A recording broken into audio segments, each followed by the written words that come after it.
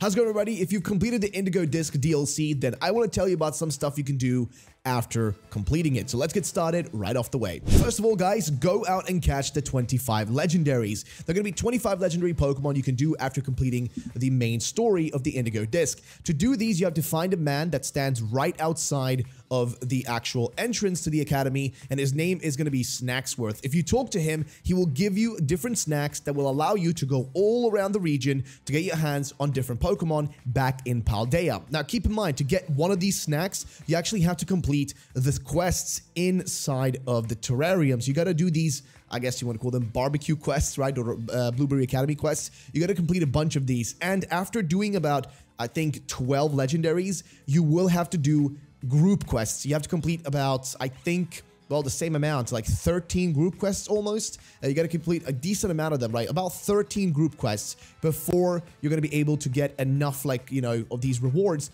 to be able to unlock the rest of the snacks. So yes, you're going to have to do a bunch of these golden quests in groups. If you need help with that, I have a link down below to our Discord where a bunch of people are doing group quests together. So if you need that, join there. But that's definitely one of the things you should be doing. Complete your Pokedex. I know this is one pretty obvious, but if you complete your Pokedex, you will be rewarded with some awesome stuff. Like, for example, you will get your hands on a Master Ball. So definitely get that done too. I think it's definitely worth it. And of course, you also get the Mark Charm. This is a thing you get from Serrano, the professor of this school. If you talk to him, he'll reward you with it. But definitely go get yourself the Pokedex completion.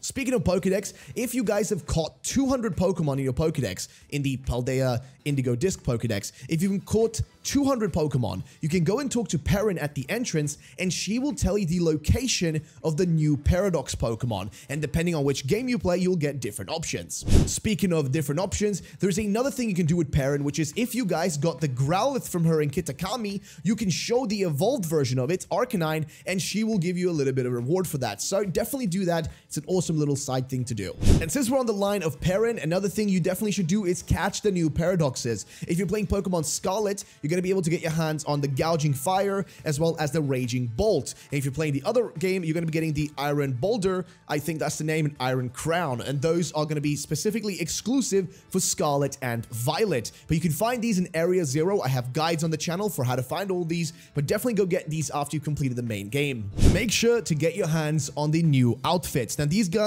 you can get from specifically Atticus. The outfits you can get are really cool, but they're very expensive. So to get these, what you gotta do is, first of all, make sure you completed all the story stuff in the post game of Paldea, and make sure you've completed the story in the Indigo Disc. Once you've done all of these things, what you can do is go to the school and you will find well, the guys from Team Star. These guys from Team Star, you can talk to them, like, you know, Atticus, Ortega, all of them, right? If you talk to all of them, eventually Atticus can be found over at Porto Marinada, I think that's the name of it, that city. You can find him there. If you talk to him, he will tell you about an auction that's taking place. And if you bid on the auction, it can be very expensive, up to 300,000 Pokédollars. But if you bid on it, you have a chance of getting one of these brand new, I think there's about 10 different items. One of them is even an item directly from X and Y, and one's from Oras. It's really cool, but it's a good way to get some really cool items. It does take a while. It's very expensive, so try your hardest. Unlock all the League Club invitations. There are different methods for these.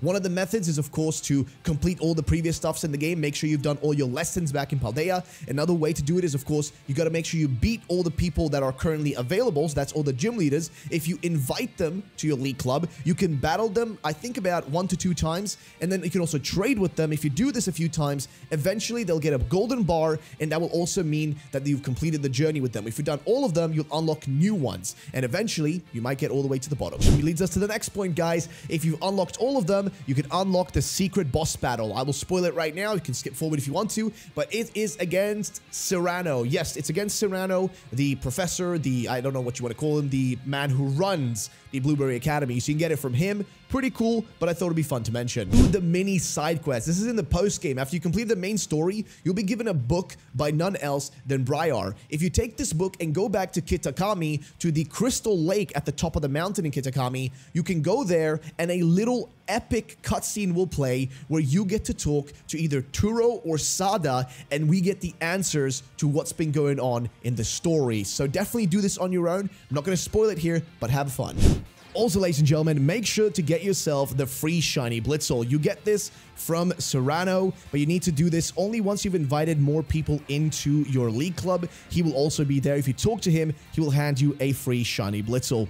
Unlock and fully upgrade your item printer. Now, this is a new item, I guess, I don't know what you would call it, a new feature that's been added. Basically, in your league club room, you can pay to unlock a new thing. It's the item printer, and if you upgrade the item printer all the way till the end, it will give you better and better items. It even has a chance of giving you master balls. We don't know exactly the recipe as of the moment I'm recording this. Eventually, we might have the recipe for it, but you have the chance of even getting master balls out of it. So definitely fully upgrade it and try to get the best items possible. Go out and catch Meloetta. Now, I'm gonna be real with you guys. I don't know how to do this one, so this may be relevant in the future when you're watching this video. Meloetta at the moment is supposed to be caught out in the wild by doing certain things. We don't know exactly what it is, but it has to do with music. You're spinning around and whistling. We don't know the full details, but Meloetta will be available eventually. I know it might be stupid to include it here, but I thought I would include it anyways, because if you're watching this in the future, the Meloetta event may actually be available, and then there will probably be guides out for it. But I think it's a cool little thing that will be available eventually,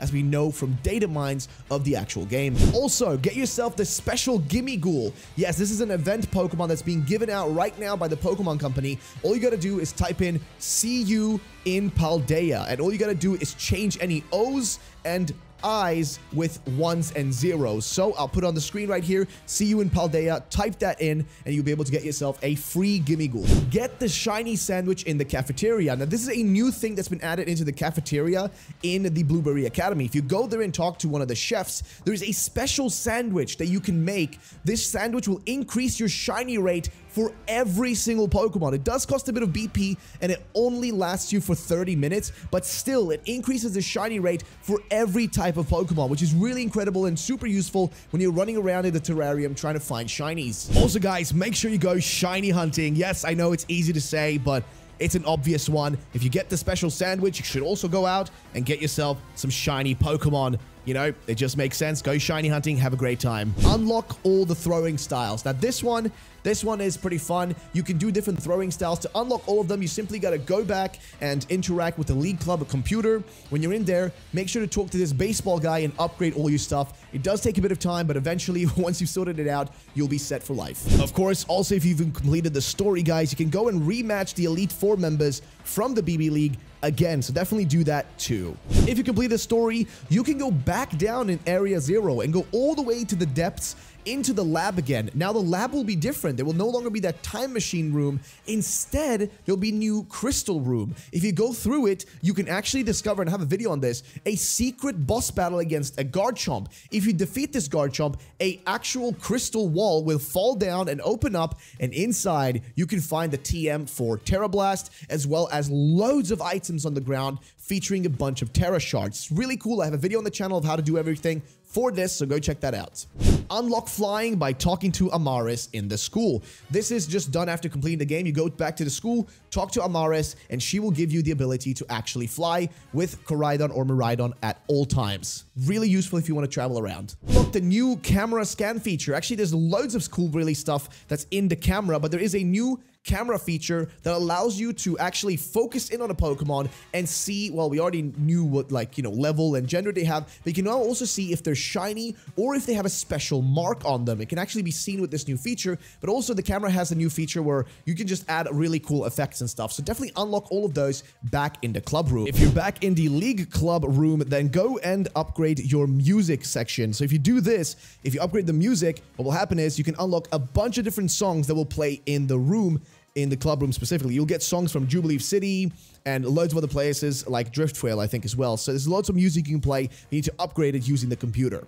Also, make sure to get your hands on some of the other upgrades. One of these upgrades is to upgrade the actual design of the room. So yes, you can actually interact with the computer, give some BP, and you can change the design of the whole room. It will change what it looks like, what can be found in there. So definitely do that as well. Go and do the Ace Academy tournament. So basically, they have actually added a new set of battles and higher level and better teams that you can go and battle in the Ace tourney back at the school. So yes, you can redo it, and there will be better teams, better teacher, or better trainers, I guess, to battle and stuff like that. So definitely do that too. And finally, I'm going to include this It's not in the game officially yet, and I'm going to make a video talking all about it here very soon, but there is going to be an event to get a very special Pokemon that we used to know as Dokutaro. We do now have its actual real name. I don't remember what it is, but it's a special Pokemon that you can get. Unfortunately, though, it's not available at the moment. It will be available in a special event later on, but there is some stuff that we don't know truly about it.